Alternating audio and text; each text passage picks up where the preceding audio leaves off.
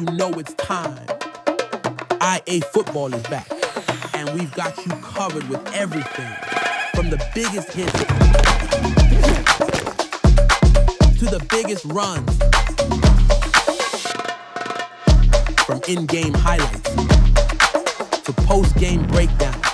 We are here talking any and all high school football. From day one all the way to the dome, we've got you covered at IAfootball. What's up, everybody? It is a Friday. It is a game day across the Iowa high school football slate. My name is Cade Nissen. I'm in my apartment today, not in the IA Sports Studio. I did not make the drive, but nevertheless, I got the third episode coming for you guys. We are going, let me just pull up the announcements right here. We've got an interview with Collin, Kerndt, Pella quarterback. They're obviously off to a hot start, going to play that after these announcements. And I'm going to go through the games of the week, kind of like I did a few weeks ago. I'm not going to make picks, but I decided I'm gonna say who's got the edge. Who do I think kind of has an edge in this game?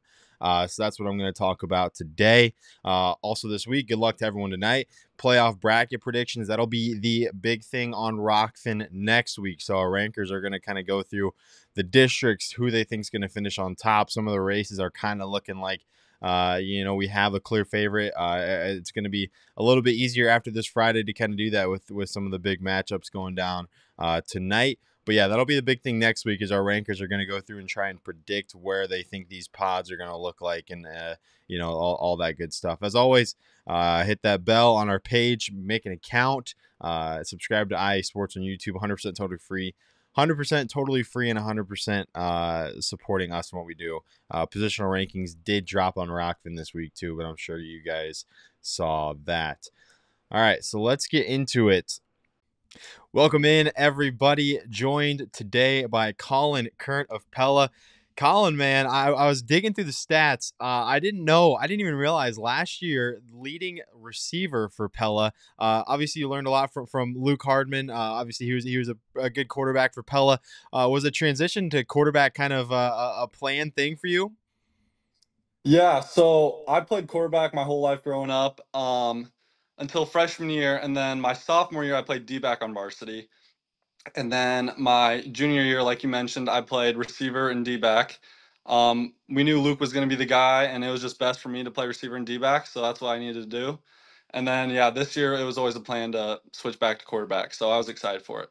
Absolutely. Well, you talk about kind of getting reps sophomore, junior, now to senior year, from 3 wins to 6 wins, and now you guys are off to a 4-0 start. What's that kind of progression been like in that program? Because you guys have just kind of steadily progressed, and now here you are as one of one of the contenders in Class 4A.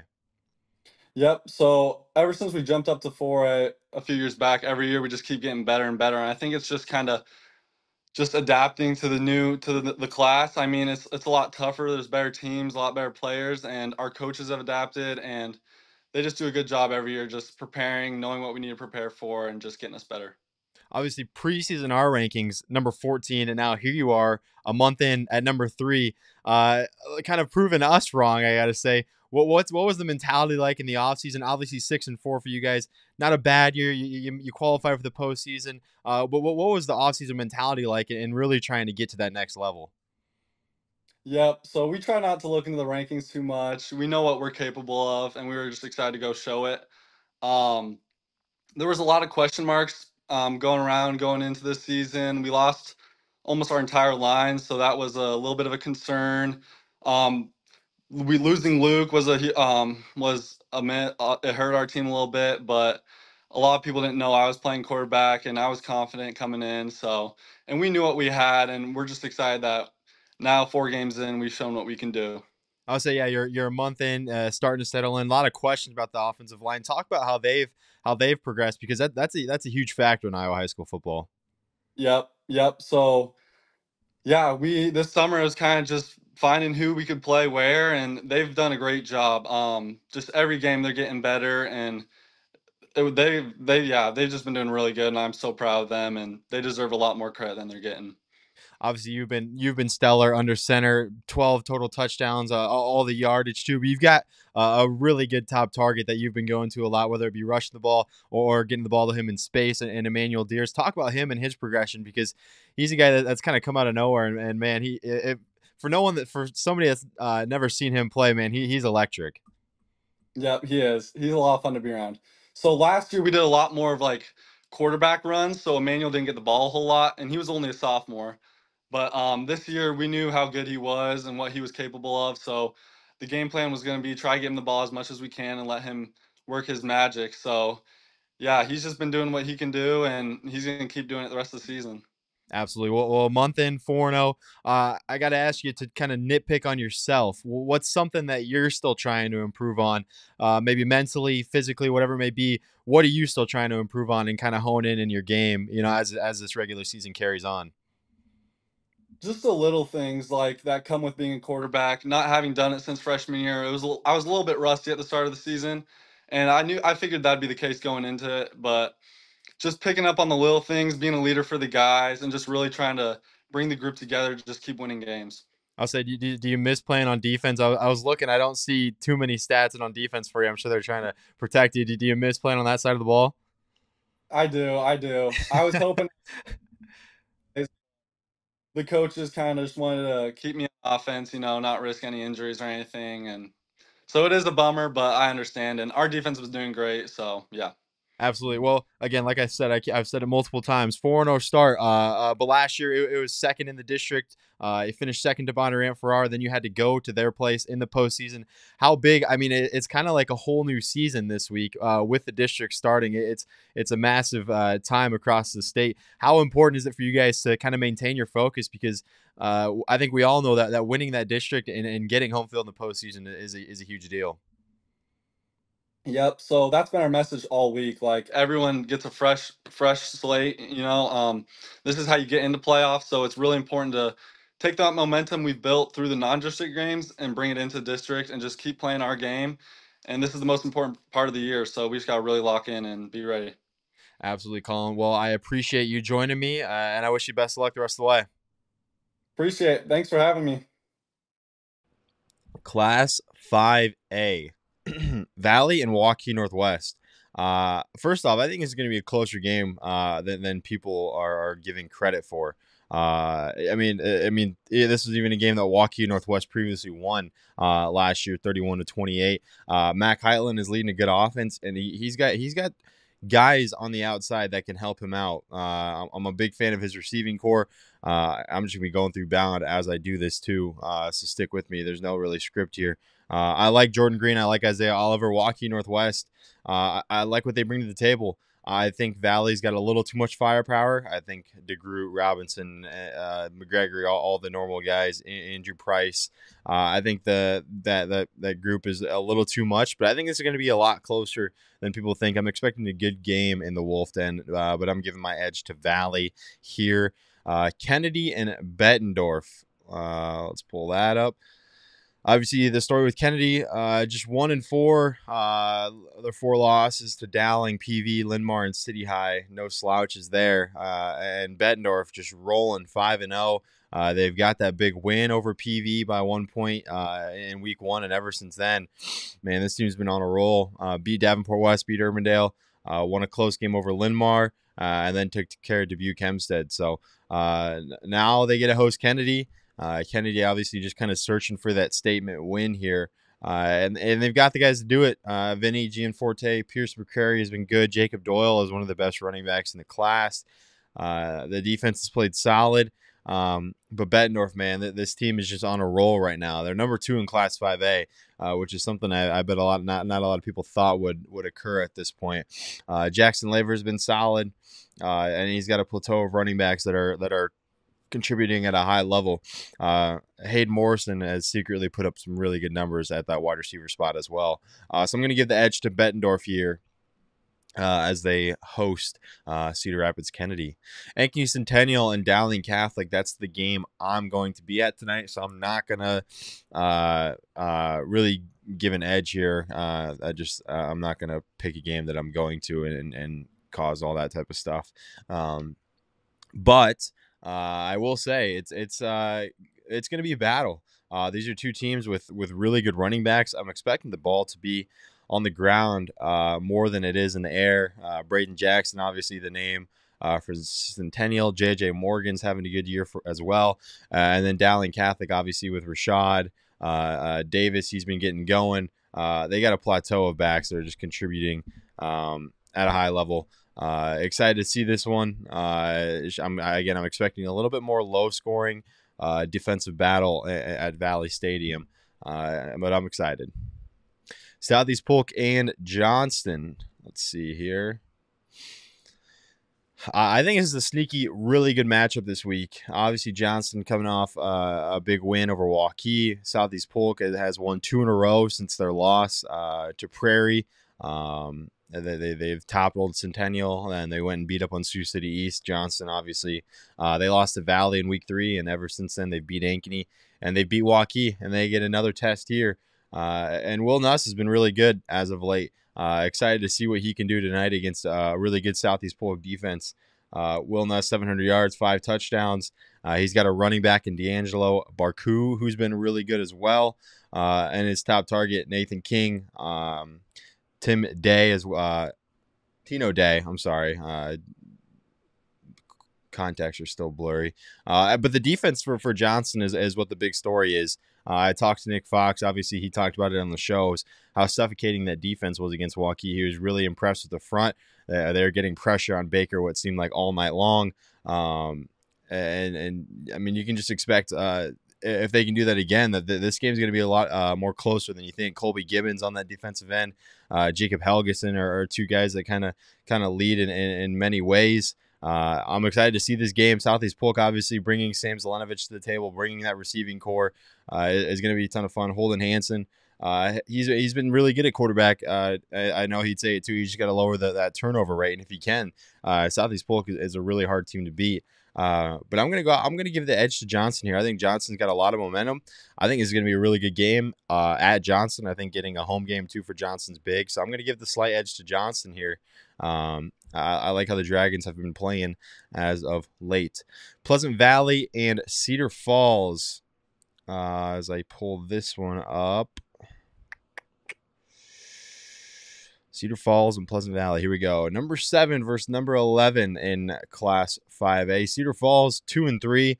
But man, they've had some really close losses. Close loss to Linmark, close loss to Liberty, and then obviously a loss to Ankeny Centennial. PV's just been rolling ever since that week 1 loss to Bettendorf by 1 point. They picked up some big wins over Kennedy, over Liberty, over Prairie, and then last week over Dubuque Senior. And I'm just straight up, I'm giving my edge to Pleasant Valley here. I like what this team brings. I think they have the capability to dominate up front with Joey Van Wetzinga and company. I think he's a force. And just the rushing numbers prove it. This team's rushing for over 6 yards per carry, and that's what they like to do a lot. And if they're doing that, they're going to be extremely successful. Elijah Rodney, Harrison Fierce are both contributing at a high level. Both have over 450 yards in rushing. But yeah, I mean, it's a ton of fun to watch. Expect another really good running back matchup in this one. Cedar Falls with DeVarian Clark. He's been quietly one of the better running backs in the entire state of Iowa. He's approaching 1,000 yards actually. As I look at Bound, he's been a ton of fun to follow. 13 rushing touchdowns for him. But I'm expecting Pleasant Valley. I'm going to give the edge to them in this one. Prairie and Ankeny as the Cedar Rapids squad heads into the Metro to face the Hawks. I got a chance to see Ankeny last week over Iowa City West. Looked really good. Took care of business, 38-22. Score was really a lot. That score does not replicate how that went. The Hawks were dominant in that one. And Prairie, team that's lost 2 in a row, looking to find their way. Lost to PV and lost to Liberty after they beat Southeast Polk. I'm going to give my edge to Ankeny here. I like the ground game that they're starting to get with Larmy and Hankus. Luke Anderson, he's kind of a veteran quarterback that's kind of seen it and been there. He eclipsed 1,000 yards passing. And I was just really impressed with what I saw with them last year. Even Andrew Brandhorst, he was making some plays on the edge. I was really impressed with him. The line was dominant as well, and the defense was really suffocating for most of that game. Just kind of allowed some stuff at the end. But I'm going to give my edge to Ankeny here to take down Prairie. So that's all I got for Class 5A. Let's move on to Class 4A. Newton and Pella. This is a sneaky one. I think Newton's going to keep this really tight. And they've got a guy that we haven't really talked about a ton that I think deserves to be talked about, and that's Caden Klein. Caden Klein has been a dude. 700-plus yards passing. He's got 600-plus yards rushing. He's kind of a do-it-all guy. He's got most of their offensive yardage. It runs through number 5, the junior. And teams know that, and teams are still having a tough time stopping him. He's a true dual threat guy. And speaking of, you kind of got another dual threat guy on the other end, and Collin Kerndt. He's been really good as well. Yeah, he tends to lean a little bit more on his passing, 850-plus yards passing, 300-plus yards rushing. But that's because he's got a guy like Emmanuel Deers to hand off to, who's been super explosive and just about everything. Harrison Mullins as well has been a good target for him. My edge, this is tough because I think this is going to be one of those one-possession games that really comes down to the end. Pella's played a lot of close games. They've won a lot of close games. Newton hasn't lost since what looks like week 1. I'll give my edge to Pella, but I think this is going to be really, really close and really competitive down the stretch for an 11-2 matchup. North Scott and Xavier. Here we go. Probably the game of the week in Class 4A. There's a ton of big ones, it feels like. But for North Scott, man, they got a guy in Chase Smith who's been super productive. 13 touchdowns to 1 interception for him. He's been solid on the ground, too. He's been contributing that way. Jared Lee, Evan Cruz have both been contributing. Cash Bowie's kind of been that red zone guy. 5 receiving touchdowns for him. 5 receiving touchdowns for Kaysen Lage. Sorry if I'm saying that incorrectly. But I've been impressed with North Scott. Xavier, it seems like they've used a bunch of different quarterbacks. Not quite sure what's going on there, but no matter who they throw out at quarterback, they're going to be extremely competitive. And Carter Hoffman is going to get the ball a ton no matter what. The junior running back approaching 500 yards and 10 touchdowns. He's got 461 and 5, not 10 touchdowns. He got 5 touchdowns. I thought that said 9, my fault. But as far as an edge, I'm going to give it to North Scott here. They're at home. I like the way they've been playing lately. Ever since their one loss, they've been rolling. They lost Western Dubuque 21-7, bounced back with a win over Burlington. So I'm going to go with North Scott here. I like them being at home. I think that's a big factor. And that's going to lead a lot into my next one, which is Decorah in Waverly Shell Rock. If you watched Wednesday's show, you know that Decorah was a dog. And I don't like picking against Waverly Shell Rock because, like I said, I think this is one of the hottest teams in the entire state of Iowa. They've got the big wins over Bonneret, Farrar, Clear Lake, and Western Dubuque in their last 3 weeks. But Decorah is just a quiet 5-0 team who's got some big wins themselves over Indy and West Delaware. And I'm going to stick with Decorah. Again, I talked about it on the show, so I'm not going to go into too much detail here. But I like the versatility that they bring on offense. I like Lewis Buxa. He's been extremely solid. They got a run game that's averaging 5 yards per carry, which I like to see. Going with Decorah with an edge there. Ballard and North Polk, another really good one. It's a shame that there's so many ranked games that this one kind of just falls to the wayside, but this is a really, really good Class 4A game going down. North Polk, one of the few remaining undefeateds. Ballard looking to snap that. But I'm not sure they're going to be able to because North Polk has just been dominant. Their quarterback, Nathan Feldman, has been a huge surprise, and he's a big, big factor with his legs. 800 yards rushing for him. They also got one of the best running backs in the class in BJ Tate. So those two guys are a handful to stop rushing the football. It's a team that averaged 7.5 yards per carry, which is pretty crazy. And they still have that threat to throw it with Feldman. He's got 400-plus yards passing. I like North Polk a lot. I also like Ballard. Jackson Waka is one of my favorite dudes to check his stat lines every week. That dude's putting up crazy numbers. And if Ballard can pace with North Polk in terms of scoring, This could be a really good game, but I think North Polk has the edge here. Gilbert and Carlisle, number 8 versus unranked. As I pull it up on Bound, Carlisle 0-5, but they've competed in every single one of these games. I mean, North Polk was a 14-point game. Winterset, 2-point game. Pella, 13-point game. This is a team that competes to the end, and I think it's going to be a lot closer than people think.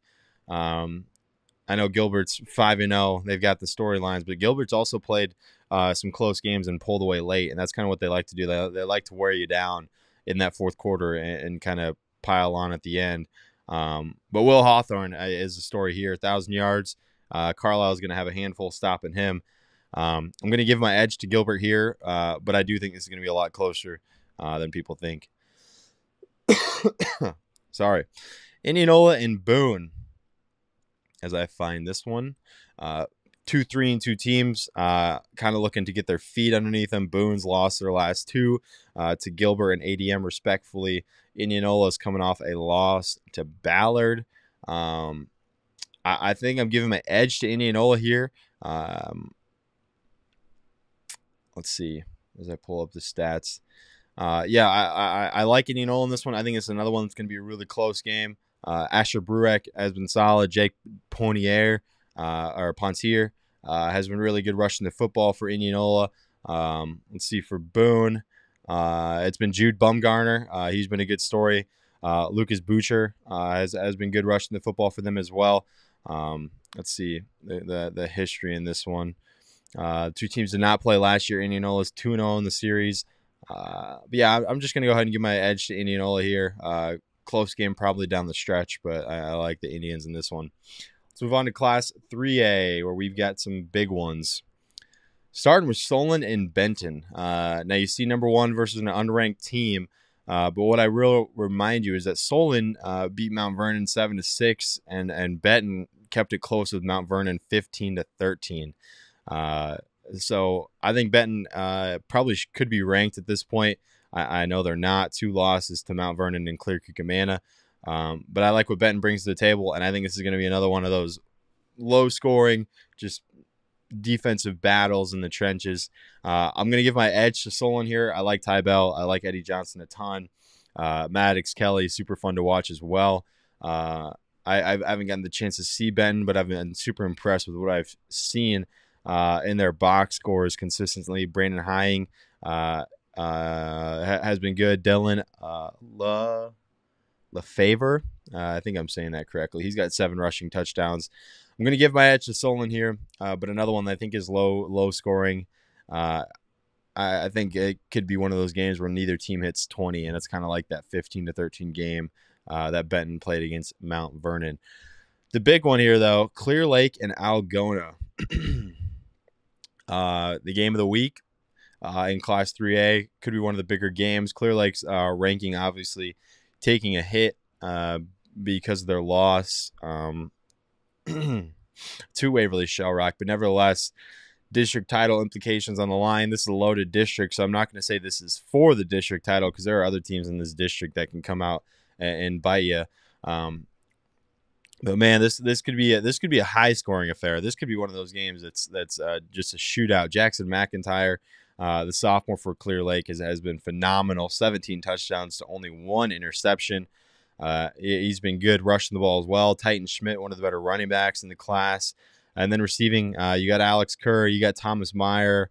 Titan Schmidt's a threat out of the backfield as well. This team's just super deep. And like I said, if you follow me on Twitter, which I recommend you do, Clear Lake is the only team to be top 5 in passing and rushing in their respective class. No other team can say that besides the Clear Lake Lions. They're going to look to keep it up.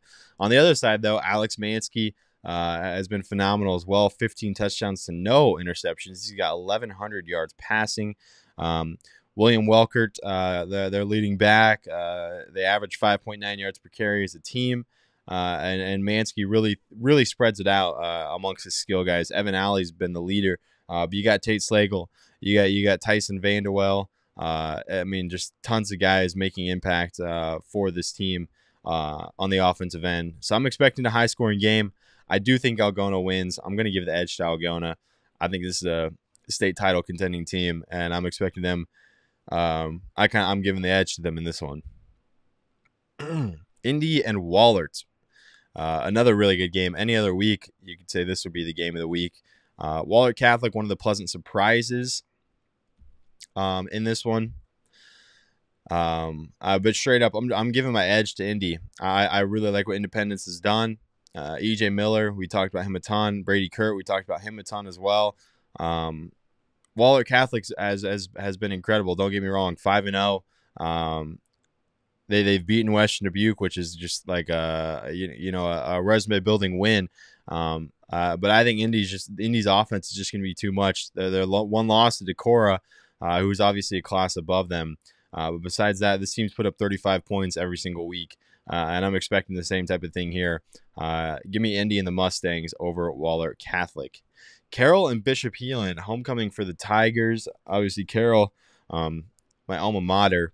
I won't make a pick on this one because I'm definitely biased. But what I'm excited to see is this running back matchup here in this one. Kason Thomas for Heelan is going to be the guy to stop if you're a Carroll Tiger. 800-plus yards rushing for him, 14 rushing touchdowns. And if you're a Crusader, you're going to be looking to stop Tayden Peterson, number 5 in black and orange. 780 yards and 8 rushing touchdowns for him. Both teams do have that threat to throw. Carroll a little bit more. They've got 500-plus yards passing with Carter Essig. And with Heelan, not as much of a threat to throw. This team is one that likes to keep it on the ground, but they do it effectively, over 6 yards per carry for them. Only 171 yards passing as a team for Heelan thus far, so really not a threat to throw it too much, but you still got to respect it every single down. So Carroll and Heelan, both 4-1, colliding in that district matchup should be a ton of fun. MOC and Sergeant Bluff Luton. MOC obviously coming off the loss to Carroll. Sergeant Bluff Luton still one of the few remaining unbeatens. And let me tell you, I think MOC is going to give them a run. I know you see number 10 versus unranked. I think MOC, I might even just give the edge to MOC here in a bounce back week for them. I like Blake Albers. They got a guy on the edge, and Amon Langton, who's super fun to watch if you haven't seen his film yet. He's incredibly fun to watch. And with Sergeant Bluff Luton, it's a team that's going to keep it on the ground. They average 8 yards per carry. They've got multiple guys. They've got 5 guys over 200-plus rushing yards. So they've got a plateau of guys that they just throw out at you to keep their guys fresh. That's going to be a tough thing to stop. Bo Kodum, Xavier Ellington, Isaiah Jerovic have all been really good, but for whatever reason, I'm just kind of feeling that MOC is due for a bounce back week after a tough loss to Carroll. So I think MOC is going to keep that really close, and I'm going to give my outright edge to them. Atlantic and Creston. Creston coming off a huge win over Harlan, where obviously Weston Trapp put his name in the record books with the best 400 and whatever rushing yards, just an insane amount. And Atlantic obviously still hanging on the rankings, took down Knoxville. But I think I'm going to give my outright edge to Creston here. I think they're going to be clicking on the offensive end. I think something clicked. This is 1-4 versus 5-1, let me say. But this is kind of my wild card. I think Creston's going to get it going. I think they're going to be able to get Weston Trapp the ball a lot. I would just be afraid of Weston Trapp taking it over. These are two teams with dominant rushing attacks. Atlantic, one of the better rushing teams in the entire state of Iowa, over 2,000 yards rushing as a team. Tyson O'Brien is a big reason for that. But yeah, just kind of looking at this, man, these are two rushing dominant teams, and I could see this being really high scoring, and both offenses kind of just marching on each other. So I'm going to give my outright edge to Creston here. This one could backfire on me, but I'm going to go ahead and do it.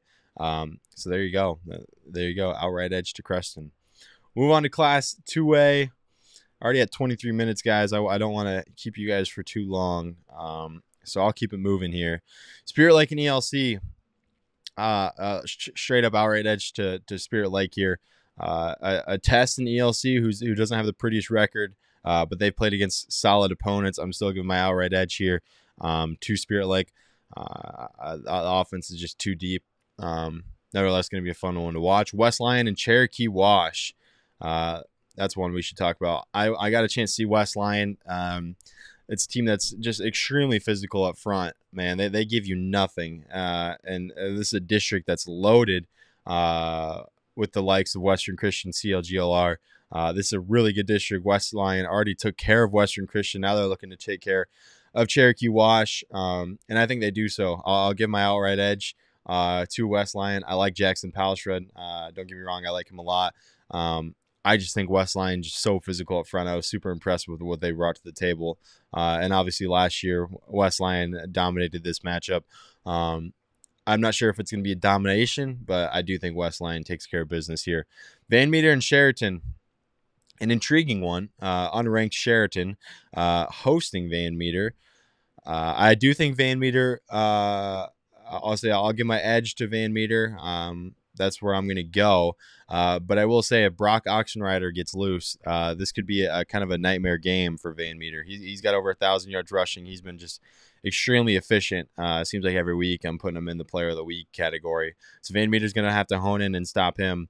Van Meter, though, 2 straight weeks, bounce back wins, 2 shutout wins since their loss to Humboldt. That's a team on a vengeance. Jay Haley's doing a great job leading that offense, and Caleb Moore is the threat on the edge. Excuse me, sorry. I'm going to sneeze here soon. But I'm going to give my edge. There it is. But I'm going to give my edge to Van Meter in that one. Kemper Catholic and Des Moines Christian, 2 ranked teams. Should be an intriguing one here. Nick Fox is actually going to be at this one. And these are 2 offenses that have that versatility. Brock Bading, obviously, one of the better quarterbacks in the entire class, 900 plus yards passing. On the other side, Jed Each, not as many yards passing, but still a threat to throw the football. These are both teams with balanced offenses that I like. Des Moines Christian is coming off 3 straight wins since their loss to Van Meter. Kemper 4 straight wins since their week 1 loss to Bishop Heelan. I'm going to give my edge to Kemper Catholic here. Going on the road in Des Moines Christian, I think this is going to be one of those close games coming down to the edge. I don't expect a blowout here, but I do like Bading. I like Kemper Catholic's defense. They've been really solid the last few weeks. So I'm going to go with that. I'm going to go with the Knights. West Burlington and Central Lee. I won't talk too much on that one because I did pick Central Lee as my dog. So you can go back to Locks and Dogs. And I don't want to repeat myself, but I like Caden Caffey. Leads them in passing and rushing. Quincy Collins is going to be a handful to stop if you're a Central Lee Hawk, though. But if they can do that, I like Central Lee with a little upset here. And then Nick's dog was Mid Prairie and Meepo. And I actually wanted to take Mid Prairie as my dog as well, but I already had this year, so I wasn't able to. Brady Weber is approaching 1,000 yards passing. Hudson Ehrenfeld approaching 600 yards rushing. I like Mid Prairie a lot. I like Meepo as well. Don't get me wrong. This is a team that's coming off a close loss to West Burlington. But you just like how Mid Prairie kind of beat up on West Burlington, and Meepo, fell. So, the common opponent thing kind of is pointing at Mid Prairie here. But Meepo, with Noah Schmidgall, 800 plus yards rushing, one of the best backs in the entire class. He's got the capability to kind of be a game breaker and really break it open. So that's the thing you got to be worried about if you're a Golden Hawk. But I'm still going to give my edge to Mid Prairie there. I'm with Nick Fox on that one. Moving on to Class 1A. I appreciate you guys for sticking around with me on a Friday. Grundy Center and South Hardin. Grundy Center is going to throw their 31 game winning streak on the line against South Hardin as I'm looking for it on bound. There it is. Peyton Welch of South Hardin up there in those positional rankings for Class 1A. If you're a subscriber and check it out, you know where he's at, but he's always at the top. And he's going to be battling with Judd Jarofsky, another one of the elite quarterbacks in the class, just completing his passes at an extremely high level, 61 of 71 on the air for 1,000 yards. Dude's the definition of efficient. With South Hardin, though, they've really got a balanced attack with Welch throwing the ball, with Jackson Drury rushing the ball, and with Sam Betson receiving the ball. This is a deep team, and I think this team can give a threat to Grundy Center. But I'm not going to be the guy to say that South Hardin has the edge. Grundy Center, they've won all those games in a row for a reason. They've scored 40-plus points in 4 of their 5 games this year. They have not allowed double digits yet.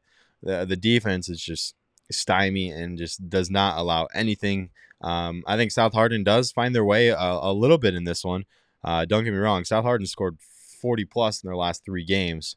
But Grundy Center is just a different animal. But who knows? It could be a special night for South Hardin if they can get that offense going. Regina and West Branch. Going to give my edge to Regina here. Going on the road to the mini Rose Bowl or Little Rose Bowl. It's never easy to win there. Going on the road, but Kyle Tracy and company. Kyle Tracy's been incredible. Savion Miller has been really good out of the backfield. Tate Wallace, a lot of youth on this team. Obviously, the junior at quarterback and leading rusher as a sophomore, leading receiver as a sophomore. This team's got an extremely bright future. And I like what Regina's done. They're coming off a closer win over Cascade. But this team has really found a way to win all 5 games this year, and I'm expecting no different here in Week 6. MFL Marmac hosting Dyke New Hartford. Really good one here. MFL Marmac doesn't look like they got the ranking on Bound. I wonder if that's just a glitch. But Dyke New Hartford number 3 on Bound. In our poll, this is 4 versus 5. I do like Dyke New Hartford in this one. I've been more impressed with what Dyke New Hartford's done to their opponents. MFL Marmac kind of seems like they're playing some close games. Sumner Fredericksburg, it was 28-15, and for Dyke New Hartford, it was 46-6 over Sumner Fredericksburg. And I do like looking at common opponents. I know that doesn't tell the whole story, but that's usually where I like to start. Collin Meester's been so good for Dyke New Hartford. Noah Borcherding has been just as good. But obviously with the MFL Marmac, Quinn McGough, you got to keep a handful. You got to get multiple guys tackling him. I got a chance to see him at the Dome last year. Super impressive. He had some really, really impressive runs in that one. Here's a name that stood out to me. But 4-1 versus 4-1. There you go. Dyke New Hartford, MFL Marmac. I'm giving my edge to the Wolverines though. In that one. OABCIG and West Sioux. I'm gonna give my edge to OABCIG here. 3-2 West Sioux team. Could be a little tricky. This is a West Sioux team that hung with Central Lane, Georgia Little Rock to the end, coming off a close win over MVAO COU. I just think OABCIG's just got too much. Bryson Kolar, super impressive quarterback, over 1,000 yards by now. Obviously, Jackson Jean, JJ Parks. This team's got multiple ways to beat you on offense, and I like the versatility they bring and the ability to spread you out. I think that's really tough to stop at a lower class level, and I think they'll take advantage of that tonight. Underwood and Trainer, 14 versus 9 in this one. 4-1 Trainer versus a 2-3 Underwood team. And this is tough. I'm going to give my edge to Trainer here. Lower in the rankings, I know. They do have a better record. I like Ben Casey a lot. I like Garrett Louette a lot. I think it's a really fun quarterback matchup. I just think Trainer just has a little bit more on the edges to help him out. Jet Sorensen has been really good all year. This is a team that's coming off kind of a beating of AHSTW. 28-7 was really impressed in that one. And I think they keep it going. They haven't lost since week 2 against Tri-Center. Since then, it's been a beating of Clarendon, Red Oak, and AHSTW, which are all solid teams. So I think Trainer adds another W to the column and goes on the road and takes down Underwood. Woodward Granger and Grandview Christian. If you watch Locks and Dogs, you know Grandview Christian was my dog. I like Judah Locke. I like Talent Fusion. Like I said, a really good quarterback matchup in this one as well. I don't know. The hunch was just kind of telling me Grandview Christian on the road was gonna take him out. This is a team that's been in the rankings, kind of hopped in and out. Woodward Granger, another team that was in the rankings, hopped out. Now they're back in, so they're kind of right on that edge of fighting for the pole spot. So I went with Grandview Christian and the Thunder. Give my edge to them in that one. Moving on to Class A. ACGC, ICAM Manning, really, I'll be honest, nothing crazy in Class A this week. I think St. Ansgar Newman Catholic could be fun, but ACGC, I'm giving my edge to them. I'm giving my edge to West Hancock in that one. They've been dominant in that series over the past. A rivalry game, I believe Woodbury Central and Kingsley Pearson. I like KP. I think they've been solid, but I think Woodbury Central and Jackson Verscore, one of the better quarterbacks in the entire class. I think he gets on the board. and they add another win to their column. St. Ansgar, Newman Catholic. Gosh, my sinuses are awful. St. Ansgar, Newman Catholic. Let me find it on Bound because this is one I do want to talk about. There it is. Newman Catholic. I picked him as a dog a few weeks ago for Southwind. They won to 44-42. But last week over Belmont Clemmy, just not very dominant. 30-25 win. I think that was enough to knock them out of the rankings for our Class A ranker because they were in the rankings after that Southwind win. Then they kind of sneak by Belmont Clemmy and they dip out of the rankings. Whereas St. Ansgar handled Belmont Clemmy 54-14. Like I said, the common opponent thing. I do like Newman Catholic here. Thomas McGuire, sophomore quarterback, has been really good. They got Isaiah Keston rushing the football. I think Newman Catholic could play spoiler here, and I am going to give them my edge in this one. St. Ansgar, number 10 in our polls. They're a lot higher in the other polls. Maybe our Class A rankers just really undervaluing them, and maybe it bites me in the butt saying that. But I'm going to give my edge to the Knights. I think they're going to play a little spoiler on the road here against the Saints. So there you go. There's my kind of bold statement. That's probably my wildest pick so far in this episode. Nashua Plainfield and Southwind, another good one here. I believe Southwind's my dog this week, so I won't go too much in on that one. I like Braden Todd at Underhelm. I like him a lot. And then Tri-Center and St. Albert. Tri-Center story here is just kind of how I thought Carter Coons has been one of the better running backs in the entire class. He's going to be somebody that our rankers watching for the Mr. IAfootball award. AJ Harder as well, sophomore quarterback, over 1,000 yards passing already. I just think Tri-Center is going to be too much. This is a team with some really big wins. This is a team that's got a win over Trainer under their belt, who's obviously a ranked team in a class ahead, which is something not a lot of people can say. But St. Albert, you do got to give them credit, hung with Woodbury Central to the very end last week. And if they can play like that against Tri-Center, this could be a really good game, a sneaky good game. But I am going to give my edge to Tri-Center here and AJ Harder.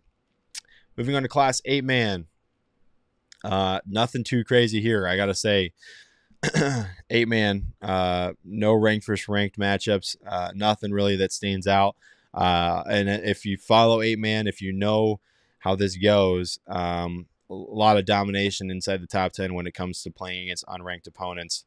So I am going to give my edges to those in Remsen and Audubon, Iowa Valley. Gladbrook running back BGM could be a shootout if Bo Burns gets going. I picked Montezuma as my dog. So if you watch Locks and Dogs, you saw that I picked them over Belle Plaine. I think Belle Plaine's a really good team. I think Montezuma was one of my better shots as a dog. And then Springville and Edgewood Colesburg. That could be a sneaky one too. Springville's a solid team. Edgewood Colesburg, brand new into the rankings. That could be a fun one. Those two last ones, 15 and 16, with Belle Plaine and Edgewood Colesburg. Those could be sneaky matchups this week. But besides that, I'm rolling with the top dogs in 8-man. I'm familiar how that usually goes, so I'm going to go with that. BGM, I think, could be a threat to Gladbrook Rhinebeck, though, if Bo is able to get loose. But yeah, that was 38 minutes of me yapping. I don't usually like talking for that long, but I wanted to put a third episode together for you guys this week. Hope you enjoyed it. If you like me doing this and going through the games of the week and just giving my thoughts and who I think, kind of has the edge, drop a comment, let me know, and I will make this a regular thing. But good luck to everybody tonight. I appreciate you joining in, and I'll see you on Monday for the rankings.